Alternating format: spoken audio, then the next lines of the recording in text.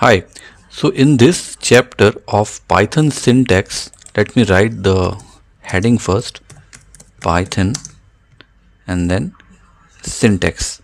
So syntax. Okay. So first we will learn about an important topic which is called Python indentation. Okay. So here, what is the indentation means? Look, indentation basically refers to the spaces at the beginning of the code line. Okay, so that the code could get in a very readability format. Okay, and it is really very important. What I am telling you, let me tell you by an example. Just suppose here I am writing a code like if 5 is greater than 2, and if I'll put a semicolon over here and I'll press enter, then you can see the cursor is already intended. Okay, this is the line, the gap is there. This gap is called indentation, and it is really very important. If you use any IDE like PyCharm, Jupyter Notebook, or Visual Studio Code, any IDE for using Python, the indentation will create automatically. You don't need to create the indentation by your own. Okay, so this is the very good thing. That's the reason I generally recommend IDE for using the code in Python. Okay, so here just suppose I'll write print. Okay, and then here I am writing 5 is greater.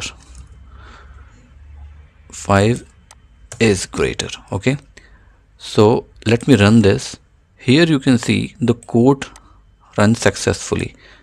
Okay, so but if you will remove the indentation in any case, then it will show me the error, expected and indented block. Okay, so you don't need to remove this thing. This thing will create automatically, and that's the reason indentation is really much needed. Okay, you will see the most of the indentation in the next chapters, next upcoming chapters. Okay, you will learn very deep, definitely. Okay, so this is all these things are basically indentation. Okay, secondly, I want to tell you about the Python variables.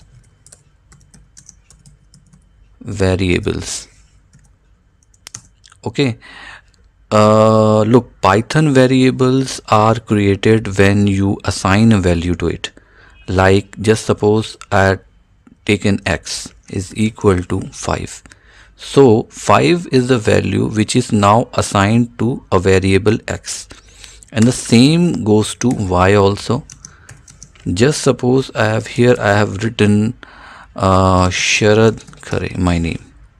Okay, and I'll print this thing, print x. Okay, and then I'll print y, same. So what will happen if you run this? Look, 5 is written, Sharad Khare is written. 5 is written because we have printed x, and y is written because we have printed Sharad Khare. Sharad Khare is printed because we have written y. Okay, means these both value now contain 5 and Sharad Khare. You need to know one thing: this Python has no command for declaring a variable, and even you will learn more about the variable in the Python variable chapter, which is I think just 3 or 4 videos upcoming. Okay, so that's all for this variable. Next we will discuss about comments. These actually videos I am talking about only the syntaxes, so that you could know the basic of syntaxes. Okay, now the comments, how you will write comment. This, you know, this hashtag is a comment. Okay, this Python has actually a commenting capability for the purpose of inline code documentation, and generally it start with this hash. Okay, and even you can use 3 inverted commas, single, 1 2 3. Okay, here also you can write something. it will automatically get concluded in the comment. Even you can write double inverted comma also, 3. This thing also you can use. This thing is basically the multi-line. Okay, you can use it anywhere. The same goes to single inverted comma also, but if you will use hashtag in a multi-line, it will not come. For multi-line, you'll have to put the code again and again, like this.